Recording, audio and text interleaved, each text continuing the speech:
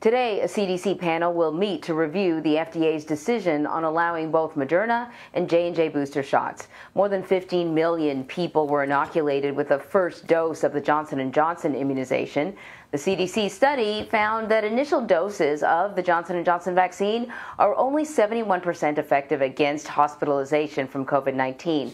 That's compared with 93% for Moderna's inoculation and 88% for Pfizer's. Dr. Dan Barouch helped develop the Johnson & Johnson vaccine, and he joins us now. He's a physician at Beth Israel Deaconess Medical Center in Boston and director of the Center for Virology and Vaccine Research. The FDA is recommending, doctor, that people who receive an initial shot of Johnson & Johnson's single-dose vaccine seek a booster 2 months after the initial dose. What about those who got their shot even before that time frame? Is it not effective or minimally effective at this point? Well, thank you. Actually, it's the opposite. The FDA guidance, based on the data that was presented, is that people who receive the J&J vaccine should get a boost at least 2 months after. And what we know is that if you get a boost with a second J&J shot 2 months later, then it boosts the efficacy level to exceptionally high levels, to 94% in the United States. What we also know is that if you wait until 6 months to boost, then the boost of antibody titers is even higher. So basically, a boost 2 months works very well, but if you wait longer, if you have a boost at 6 months, it works even better. So, doctor, what are the advantages of receiving a J&J booster? Well, a lot of the studies are still underway. What we know is that for J&J recipients, if you receive a J&J booster, then it has proven efficacy to very high levels.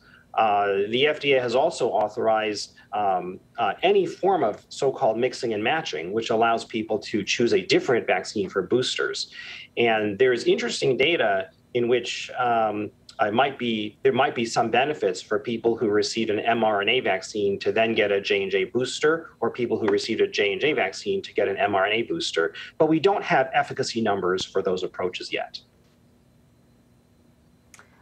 So to that point, I want to play a little bit of Dr. Anthony Fauci on CBS Mornings this morning. Gayle King asked Dr. Fauci whether people should get the Johnson & Johnson booster shot. I want to play his response, and then you can react afterwards. It really depends on your own individual preference and consulting with your physician about where you fall in, for example, your age or your gender, or whether or not you're a man or a woman. There are different, the risks for adverse event scale are really very, very rare and very, very low. So I want to get your take on what Dr. Fauci said. He seemed to indicate that there are sort of different factors that you might want to consider. What's your take on that?